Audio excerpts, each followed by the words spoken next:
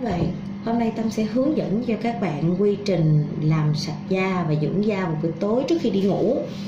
Thì dù các bạn có đi công việc về mệt như thế nào đi nữa thì mình cũng mong rằng các bạn phải dành thời gian để các bạn tẩy trang đi. Các bạn có make up thì các bạn càng phải tẩy trang, và các bạn không make up các bạn đừng nghĩ là mình không make up thì mình không cần phải tẩy trang. Tại vì tẩy trang nó sẽ giúp cho các bạn tẩy đi các lớp bụi bẩn nằm ở trên bề mặt da trước đã, cho da làm sạch trước đó đã. Thì cái mình sử dụng để tẩy trang đó là nước hoa hồng tẩy trang của BLIGHT, được tặng kèm, đi kèm chung với lại kem phây nén của BLIGHT. Đây các bạn lấy một miếng bông tẩy trang ha. Các bạn thấm ướt cái miếng bông tẩy trang đi và các bạn tẩy trang. Mặt Tâm hiện giờ là đang có trang điểm nè các bạn.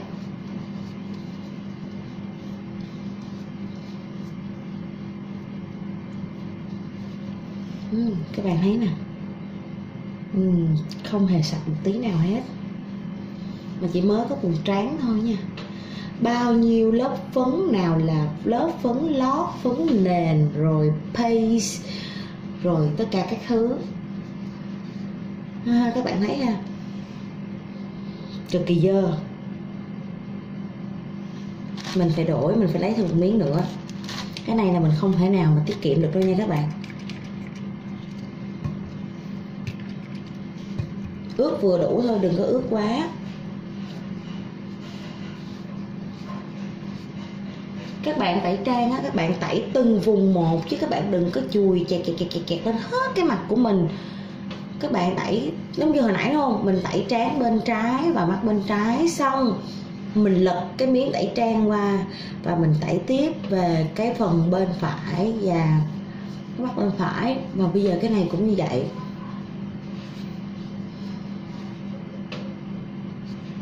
Mà một phần các bạn rất là hay dễ bỏ sót nè.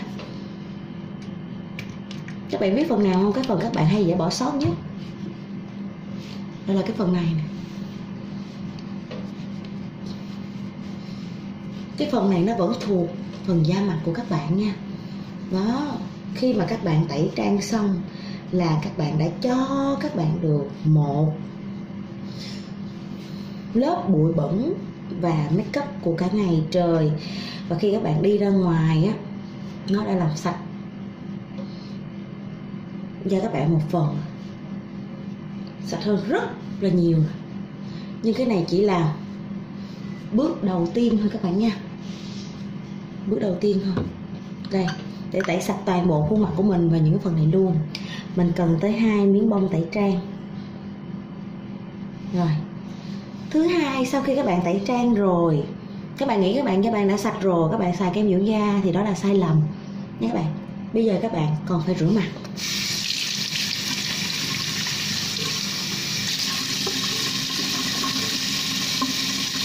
Trước khi các bạn rửa mặt, các bạn làm ướt mặt các bạn trước. Và một điều các bạn hay quên lắm nha,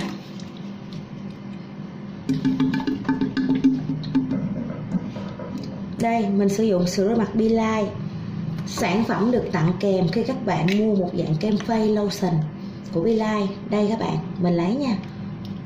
Khi mà mới ra thì các bạn bơm sẽ lên, bị khó một chút xíu đó. Một rồi nha, mình lấy một cái rồi đúng không, là nó đã ra được một cái rồi nè. Các bạn chỉ ấn một lần duy nhất thôi, nó khi mà nó phọt ra như vậy, như đây là các bạn đã đủ xài cho nguyên mặt các bạn. Các bạn hay lấy như vậy rồi các bạn apply lên mặt các bạn luôn, như vậy là sai. Các bạn phải cho vào đây một chút xíu nước dùm cho mình nha. Xong rồi các bạn xoa đều để các bạn tạo bọt dùm mình nè. Tới khi mà thấy các bạn có bọt rồi đó thì các bạn mới rửa mặt.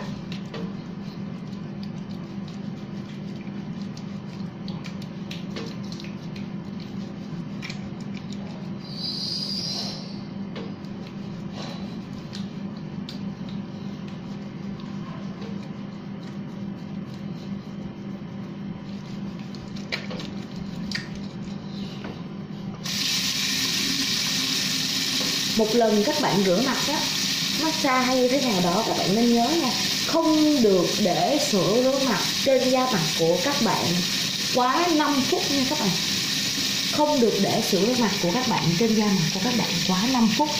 Hoàn toàn không tốt cho da một chút xíu nào hết nếu như mà sữa rửa mặt nằm trên da của các bạn quá 5 phút.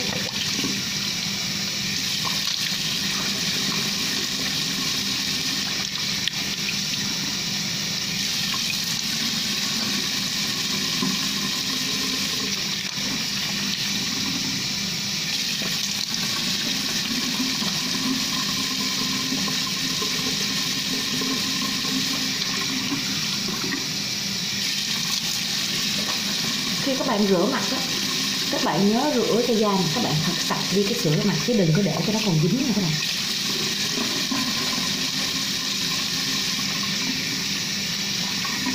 Và các bạn nhớ cho mình nha là không được để sữa rửa mặt trên mặt của các bạn quá 5 phút. Cái điều này rất là nhiều bạn dễ mắc sai lầm, và sai lầm nhất là ở đâu các bạn biết không? Khi các bạn đi gội đầu ở ngoài những cái tiệm gội đầu, những cái salon, thì khi mà họ rửa mặt cho các bạn xong á, có một số người á, họ để luôn sữa rửa mặt và họ massage cho các bạn, cho nên là sữa rửa mặt nằm ở trên da các bạn rất là lâu. Nhưng mà cái vấn đề nó nằm ở một chỗ là nếu như mà một chất nó có cái tính chất là tẩy rửa, dù sữa rửa mặt mình có thuần khiết cỡ nào đi nữa thì nó cũng là chức năng là làm sạch da, thì nó sẽ có chất tẩy rửa trong đó. Mà nếu như nó nằm ở trên da các bạn quá lâu thì nó sẽ tẩy sạch quá mức cần thiết, và nó lấy quá mức cần thiết đi cái lượng bã nhờn của các bạn. Mà nếu như mà lượng bã nhờn của các bạn bị lấy đi quá nhiều thì cơ thể của các bạn, da các bạn sẽ tự hiểu rằng mình bị mất đi lượng bã nhờn, và mình sẽ phải sản sinh lại và sẽ phải sản sinh nhiều hơn. Từ đó da mặt của các bạn sẽ phải bị nhờn hơn. Các bạn để ý những bạn nào mà apply sữa rửa mặt trên da của mình quá lâu á, sẽ càng ngày da mặt càng bị nhờn. Nên các bạn để ý cho mình ha. Và một điều nữa, rửa mặt xong á, nhiều bạn để yên nguyên cái mặt như vậy luôn. Mình hỏi để làm chi vậy? Bạn ấy nói là để cho mát. Nhưng mà như vậy là sai lầm rất lớn nha các bạn. Phải lau mặt liền và lau mặt sạch với mình. Để mặt như vậy cho mát là sai lầm. Các bạn phải lau mặt sạch kỹ. Các bạn phải đảm bảo rằng da mặt của các bạn thật sự sạch. Rồi, vậy là xong chưa các bạn? Có thể tạm ổn với các bước làm sạch da. Da của mình bây giờ này đã sạch rồi, không còn một chí gì gọi là bụi bẩn hoặc cái gì hết, các bạn thấy không? Và trước khi đi ngủ, serum BLIGHT, mình sử dụng serum BLIGHT trước khi đi ngủ. Mình không sử dụng kem, bởi vì da mặt của mình á, là thuộc dạng da dầu và da hỗn hợp. Mình đang tới chu kỳ cho nên là mình hay đi chuẩn bị nổi mấy cái mụn ở đây, cho nên là mình không sử dụng kem dưỡng trắng da. Đối với mình, khi mà da mình đang bị mụn, mình sẽ không bao giờ mình sử dụng kem dưỡng trắng. Mình chỉ sử dụng kem trị mụn nếu như mà mình cứ xuất hiện mụn, hoặc là nếu như da mình bị sần thì mình sẽ sử dụng tế bào gốc. Và trong suốt thời gian mình có bầu cu bo nhà mình thì mình cũng chỉ sử dụng tế bào gốc mà thôi.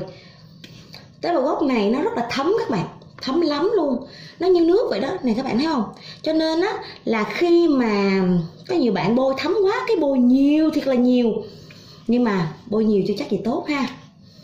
Khi mà các bạn sử dụng tế bào gốc á, các bạn chỉ cần lấy cho mình nè, các bạn nhìn kỹ ha.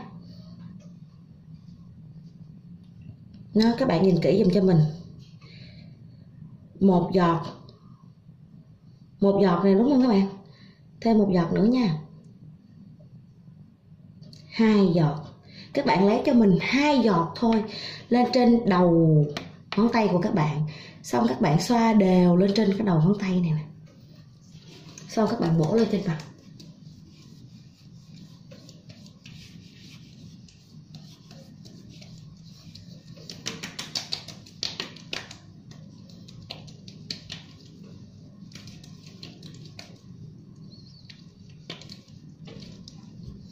Như vậy thôi.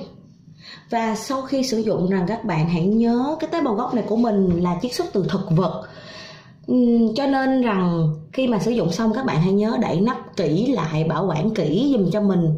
Và nếu như mà được, các bạn bỏ vào trong ngăn mát của tủ lạnh. Thì khi mà các bạn qua hết những cái bước tẩy rửa và làm sạch da mặt á, các bạn apply bước cuối cùng là cái bước serum này, thì nó có một cái độ lạnh á, nó sẽ làm cho da các bạn sảng khoái và các bạn sẽ se lỗ chân lông lại, cực kỳ tốt nha các bạn. Đấy là một trong số những cái bí quyết nhỏ của Tâm share cho các bạn về cái cách dưỡng da trước khi đi ngủ. Mong rằng các bạn sẽ thành công với những bước đơn giản này và các bạn sẽ có một làn da đẹp khi mà sáng hôm sau các bạn thức dậy. Cảm ơn các bạn đã theo dõi clip.